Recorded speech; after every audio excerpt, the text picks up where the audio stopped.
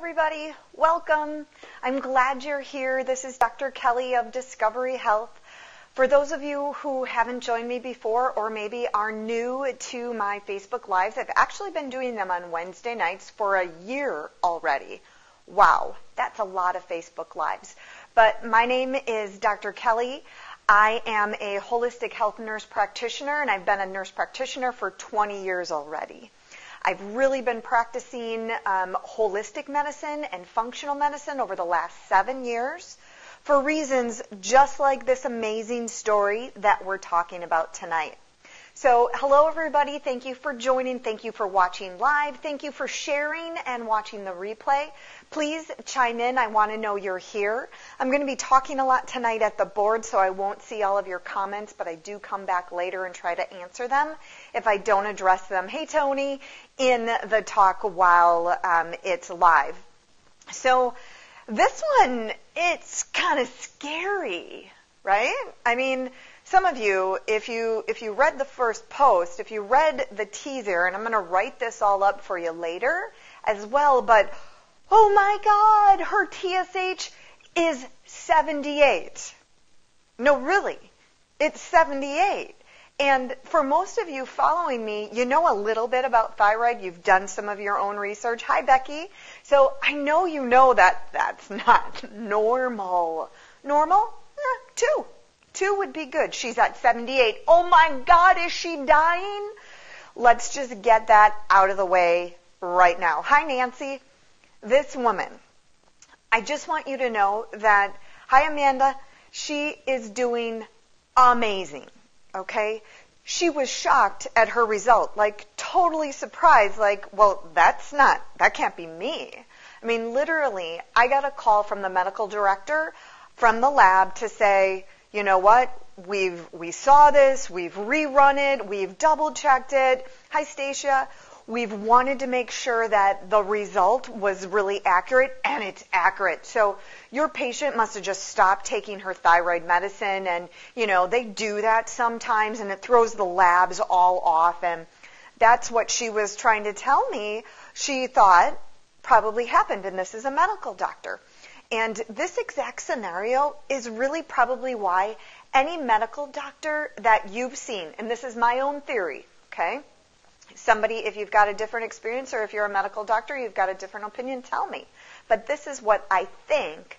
This exact example is why they want nothing to do with desiccated thyroid. They want to stick with their Synthroid because it's safe and they know what's going to happen. This gets a little screwy sometimes, but this woman is doing amazing, okay? When I talked to her, I asked her, how's your energy? How are you feeling? She's like, great. My energy's good. I wake up early. I've got a lot of energy. I do everything I want throughout the day. You know, I'm tired at 9 o'clock at night, and then I sleep good. Okay. Does that sound like hypothyroidism? How's your hair doing? She's like, oh my God, my hairdresser keeps commenting on my hair. She's like, look at this. She's showing me. She's like, look at all this new growth. She's like, it's growing. It's getting so thick and it's growing. And my hairdresser is like, where are you getting all this hair from? Does that sound like hypothyroidism to you? How's your skin doing? Skin's doing great. It's not dry. Are you gaining any weight? Nope. Weight's been good. Weight's been doing fine. How about constipation? Has constipation come back? She's like, no, bowels are moving fine. They're moving every day, sometimes twice a day. And I said, okay, one more question. How about that back pain? When she and I first met, she had a lot of back pain. Now, some of you are thinking, what does that have to do with thyroid? It was one of her symptoms. She was not managed. She had autoimmune or Hashimoto's thyroiditis. She has that, although that's under control. I'd like you to know that as well. Her TPO antibodies are actually normal as her TSH went up to 78. So that's good. But her back pain, she's like, oh yeah, I haven't had that back pain in forever. As soon as we started to treat her thyroid and got her starting to feel good and enough thyroid hormones, her back pain has gone away and hasn't come back. So don't worry. This woman is okay. She feels great. In fact, she feels amazing. And that's why this just came up. I thought it was a perfect opportunity to explain it to you, why I wasn't freaking out and why she wasn't freaking out either. So I'm going to switch my camera view so we can go talk at the board. All right? And so these were her labs. TSH, 78. Oh my God! Do I like that at 78? No. I don't want it to stay at 78 either. And we're going to do something about that. We already have done something about that. But I want to explain to you why I'm not worried, why I know why it elevated, and why we have a plan that's going to work just fine. Okay?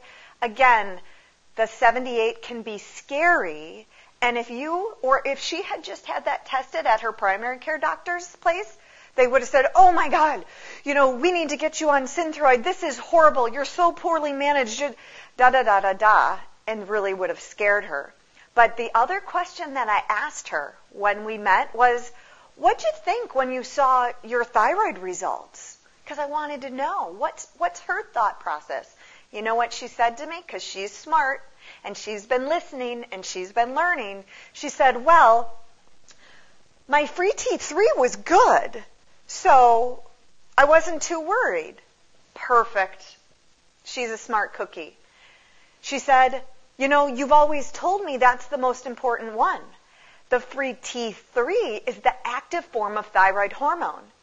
That's why she's not having any symptoms. All of the cells in her body, her follicles, her hair follicles are getting plenty of thyroid hormone. But then what's going on with her TSH? I'm going to explain this feedback loop a little bit and how it can be misleading. She's feeling great. She's got enough of the active thyroid hormone, so she wasn't worried.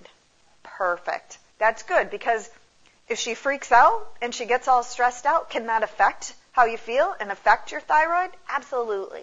So she was calm and cool because she knew she was doing good. She was happy with her free T3. That looks great. Her free T4 was only 0.5, so it's on the low side of normal, just at the bottom of normal. We definitely want to see that go up. But it being at 0.5 sure doesn't explain 78. Let's go over here a little bit. Let's walk through what's happening in the body so you can understand that trigger a little bit. So over here is my wonderful drawing of a head. Note the nose and the lips. Inside here, the brain, hypothalamus and pituitary. They're very important. They play a role with, right here, this little orange butterfly, your thyroid gland. So the process goes, the TRH, thyroid releasing hormone or thyroxine releasing hormone, stimulates TSH. We're all familiar with TSH, thyroid stimulating hormone. They used to test TRH, but it's harder to test. It's really easy to test TSH. So thyroid releasing hormone from the hypothalamus triggers the thyroid stimulating hormone from the anterior pituitary, which goes to the thyroid and says, hey, thyroid, we need more thyroid hormones. Can you make us some? And it does. It makes T3 and T4 and T1 and T2 and reverse T3. And calcitonin is actually on the parathyroid, which is on the thyroid. So your thyroid gland is really responsible for these 6 hormones. But, now this is the kicker. This is a negative feedback loop, okay? So it goes circles around like this. The strongest message that's given in this feedback loop comes from T4, who goes to thyroxine releasing hormone and says, hey man, I'm low. We don't have enough of this. We need a little bit more. So it tells TSH, hey pal, kick it up a notch, kick it up a notch. So the TSH goes up. And the TSH goes up because you need more hormone. Goes to the thyroid and it makes more hormone. Your thyroid makes a lot of T4 and a little bit of T3. That's probably why it's more sensitive to the T4. But let's go back and look at her again. Not the TSH, okay? But look at the free T4 and the free T3. Free T4, bottom end of normal. Free T3, actually top end of normal. It looks great. It's amazing. Thyroid hormones are okay. why is this feedback loop keep saying, jacking up the TSH, make more, make more, make more, make more, right? It's really going off of that T4. Does she need more T4? Yes. It is not wrong from that perspective. But it's a far cry. 78 is an amazing TSH, right? That's high. And when I've seen TSHs that high before, literally people have no hormone, like almost zero. Is that her with a free T3 of 4? That's not her at all. So it doesn't match. If we only looked at TSH, we would be 100% misled. We'd say, oh my God, you have such a thyroid problem. What's going on with your thyroid? And she's like, well, I feel good.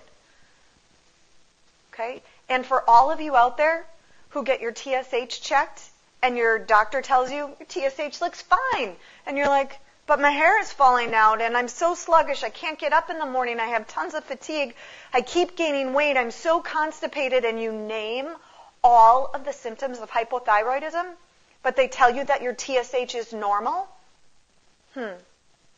you should question that. You need to know what these are. Actually test the thyroid hormones. So TSH is a brain hormone that's involved in this feedback loop, and it's supposed to tell us, do you have enough thyroid hormone or not? In this example, the TSH is telling us she doesn't have enough, but when we test it directly, we find out, yeah, actually she does. We can tweak her, though. She could use a little more T4. She doesn't need any more T3. And I know that might be confusing, but I hope as we work through this, it starts to make a little bit more sense. Because I'm going to carry you through this whole graph, which starts with the thyroid here, and then we're going to look a little bit deeper, and we look a little bit deeper into what's actually happening inside the thyroid. Before we do that, let me remind you right here, this is T4. This is the chemical structure, my beautiful drawing of the chemical structure of T4, thyroxine. 2 ingredients. Remember, 2 ingredients that you have to make thyroid hormone. The green structure is tyrosine. You get that through your food. You get it readily in your animal products and in dairy products and in nuts and seeds and a lot of different products, even fruits and vegetables. Okay, so we're usually not deficient in tyrosine. And then the little orange circles there are iodine. Iodine's a key player in this story because often when I want to get the T4 to increase, I get people started on iodine because 90 to 95% of people are deficient in iodine, especially in the Midwest. We don't get enough of it through our food because our soil is depleted. We don't eat enough seafood because our seas are contaminated. And so we're low, very, very low on a crucial ingredient, iodine. Just giving the body more iodine can increase the T4. Okay, so that's important to know. It's a very important ingredient. Let's look at the thyroid gland here. And I've got a little circle right here because we're going to take a little snippet out. This is one follicle inside the thyroid gland, and there are hundreds of thousands of these in there, each doing their own little job. What I need you to understand, and I know it might be hard for you to read unless you close up, but this is the bloodstream, and this is where we make thyroid hormones inside the follicle in the thyroid. So this little symporter right here has some key ingredients. We need sodium. How many times have I talked about people with a thyroid problem adding salt to their diet? Sodium, or Na, is sodium. Okay? Sea salt is a great form of sodium. Don't do bleached and formaldehyde and texturized salt, table salt. You want actual real salt from the earth because it gives you other minerals too. But right next to sodium is iodide. Okay, it's an I with a negative sign, and both sodium and iodine together need to get inside the thyroid gland. Okay, iodine can't get in on its own. It needs sodium. They work together. Once they join, they can go through the symporter, and now they're inside that follicle to make thyroid hormone. Okay? So let's move over here. This is that same exact thing. Sorry, when I step away from my computer too long, it goes out on me, and then I can't see what's happening. So iodide, I with a negative. Here is our NIS, sodium iodide symporter. This is really key. This is the biggest part of what's happening inside this person's body, because you only think of TSH as stimulating over here in this feedback loop. That's all you've ever been told and taught. But I'm here to tell you that TSH is thyroid stimulating. And in the thyroid, in the follicle, is the NIS. And TSH stimulates more NIS in the presence of more iodine. So as a person starts taking iodine, very common for their TSH to go up, which is the exact opposite of what you would first expect to see. Because when they start taking iodine, they should be making more T4, so their TSH should be normal, or go down a little bit. But you have to understand that TSH does more than just that feedback loop. And when your thyroid needs more iodine, it's going to go up to stimulate more symporters, sodium iodine symporters. Okay? So the iodide gets in with the sodium, gets into the thyroid gland, okay, through a process of oxidation. We've talked about this before. It turns iodide into iodine. Okay, that's why we've talked about getting both forms in your body. This process called organification, which simply means adding iodine to something. That's organification, adding iodine. When we do that, we can then make our MIT, which is T1, our DIT, or for T2, excuse my stutter, T3, and then T4. So remember, it's a tyrosine with 1 iodine. It's a tyrosine with 2 iodine. It's tyrosine with 3 and tyrosine with 4 iodine. So if we don't have these symporters, we can't get the iodide in to make your thyroid hormones. Okay? And now, I've shown you this before in different forms because it also plays a huge role in autoimmune disease. And too much oxidation, too much hydrogen peroxide, because we've got this oxidase system, and calcium speeds that up, and iodinated lipids keep that under control.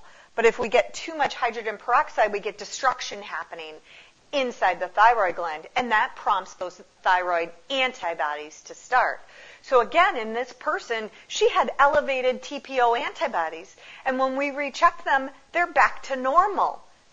Fantastic. We've been working on that. We've been cleaning up this system. We've been calming down the damage. We've been stopping the oxidation destructive process, and she's been taking an increased amount of iodine, which is prompting her TSH to continue to go up because it's going to stay elevated until her thyroid has enough iodine inside it, and it says, we don't need to make any more of these symporters. We've got enough now. We're flooding the thyroid with iodine. We're doing good.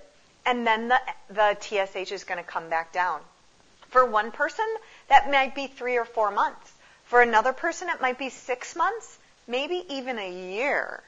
Now, we're not going to let her stay at 78, but even to have a TSH of 10 or 20 when you're on iodine is a response, a normal response of your body, of the thyroid, to make more symporters so that you can use the iodine that you're taking to help your thyroid.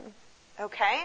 So, thyroid releasing hormone and thyroid stimulating hormone come from the hypothalamus and the pituitary. Send the message to the thyroid gland to make more hormone. But this feedback loop is heavily dependent on T4. So in our case today, yes, her T4 is a little bit on the low side. We're going to do something about that.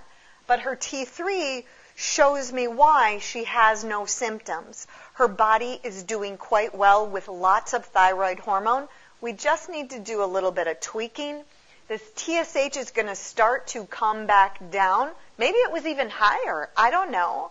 But it's going to start to come back down as we monitor it as she gets enough iodide into her thyroid itself. Right now, remember that high TSH is stimulating the thyroid to do this. Make more of these. We can't get sodium in. We can't get iodine in without it. So the TSH is responsible for stimulating it so you can use that iodine. Now, what I did specifically with her is we are keeping her on iodine. We actually bumped up her iodine a little bit because seeing that TSH so high, her body's, give me more, we got to use more. I know her destructive process has calmed down a lot by the response in her antibodies. I know that the destructive process and her overall thyroid health is doing amazing because of how well she feels and all of her symptoms, as well as her free T3 looking great. She's on desiccated thyroid, which gives her both T4 and T3. Very, very common for me to see a good level of T3 and a little bit lower level of T4 because the concentration from that desiccated thyroid out of a pig is that. Okay? It's just a little bit different than ours. So I always expect when I have somebody on the right dose, they're going to have a good T3, they're going to be feeling great. Their T4 is going to look a little bit lower. Giving them iodine keeps the T4 where they feel great too, and we can usually stay very well balanced. Other people, we get a little bit out of whack. She's going to take a little bit more T4 and T4 only. I'm not increasing her nature thyroid because she doesn't need more T3.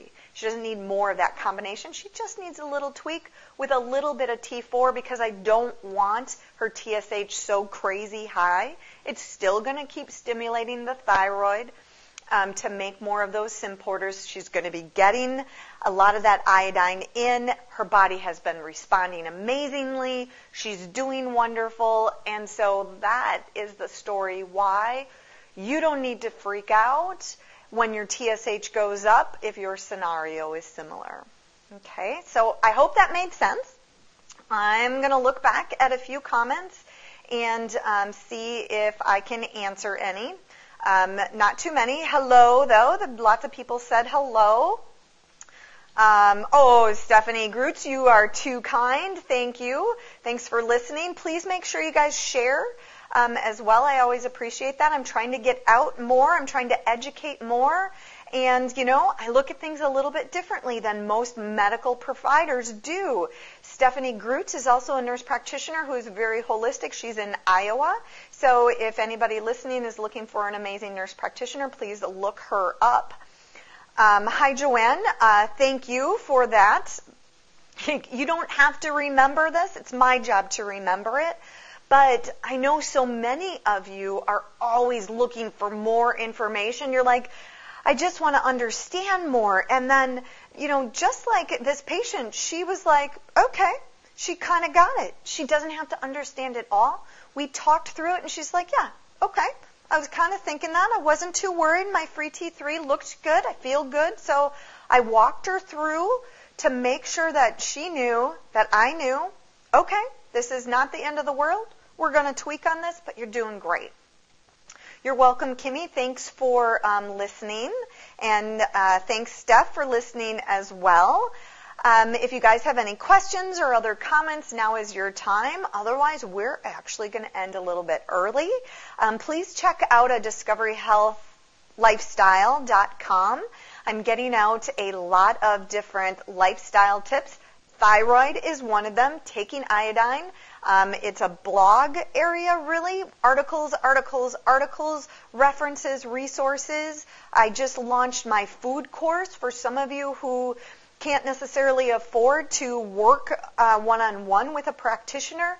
Being able to do some testing and getting dedicated education around that is a great way to start.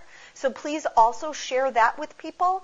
If you've had food allergy testing done and you know somebody else who needs it, point them to my site and they can get started with the food course. I'm going to have a hormone course and I'm going to have a weight loss course. Those are the ones that I've planned so far. Who knows, if there's a need for something else, we'll get on that too. But keep checking out at discoveryhealthlifestyle.com. Of course, I'm still at drkellyfelmer.com as well.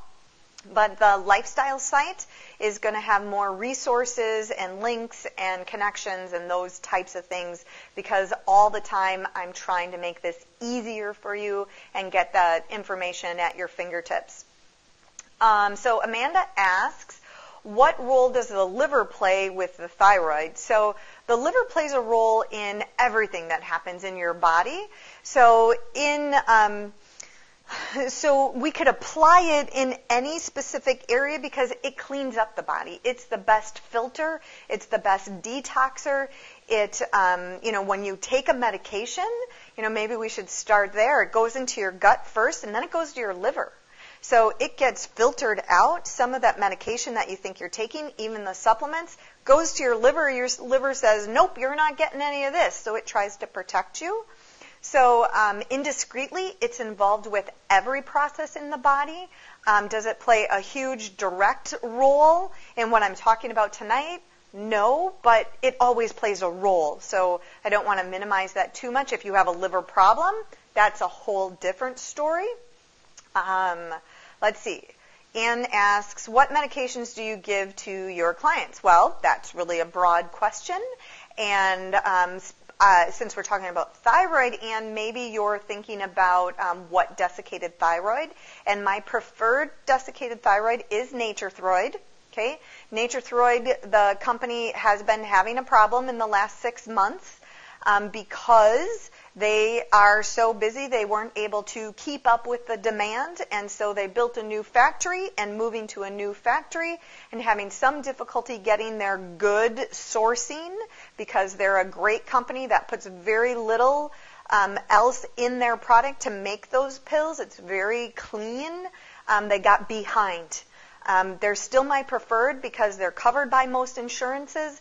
They have smaller dosing increments where the other ones do not. So although we've had some struggles, so any of you listening who are on NatureThyroid and you've given me calls and we've taken care of it, we're getting through it. I really wish they'd get caught up on their demand, and they will, but NatureThyroid is my preferred desiccated thyroid.